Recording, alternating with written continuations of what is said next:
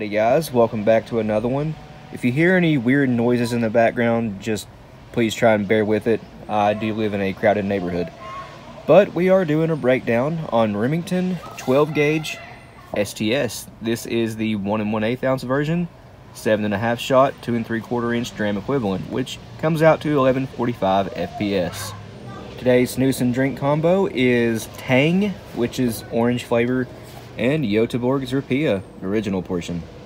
So, starting with the box, we have a green and gold box, metallic green, because the shells inside are metallic green. Top of the box says Premier STS Light Target, World Class #1 Performance. These are actually kind of similar to the Nitro 27s I did recently, although these are obviously green. I believe the key difference is obviously the gold hull and the Nitro 27s do have a little bit harder shot, higher antimony. But the STS box has looked the same for a really long time. Really nothing special. If you want to read anything, just pause it. I'll turn it sideways for you too. The other side of the box is just more warnings.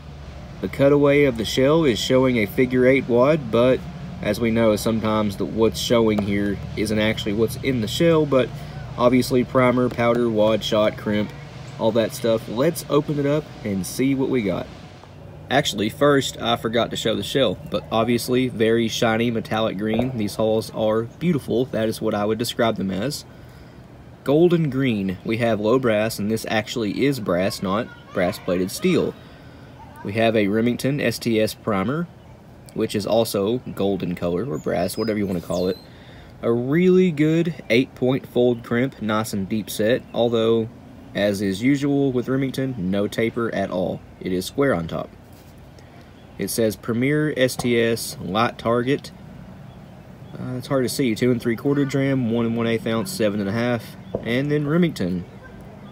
We have 2 3/4 inch and what appears to say 70 millimeter. It's really hard to read that. It's so faded off. One thing I noticed, this right here does not have a mark on the primer, but if we look at a few others, you can see 3 little dings on the primer, 3 little dings on the primer, dings on the primer, and dings on the primer. What caused that, I don't know. This shell right here is also kind of scuffed up. I did just get these recently. I have no idea what's going on with these, but yeah, marks on the primers. I wonder if their tooling had something caught in it, and whenever they resealed the primers, it left the impression of whatever was caught in it. I don't know. Just really weird to see. That one is kind of torn up though.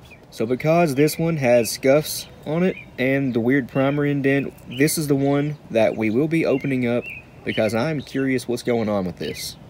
Although it's probably not going to show anything. So for a payload, we have 1.127 ounces, which is maybe 1 pellet more than 1 1/8 ounce, but pretty much a 1 1/8 ounce payload. And we do have some really good looking shot in here, as is typical with Remington high-end target loads.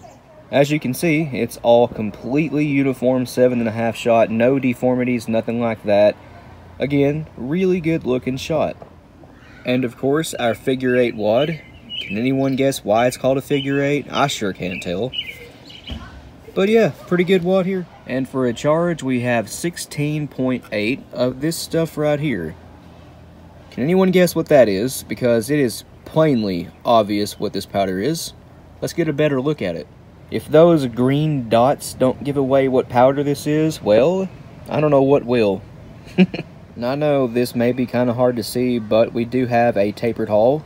This is a one-piece hull too, just like the old Winchester compression form AA's were.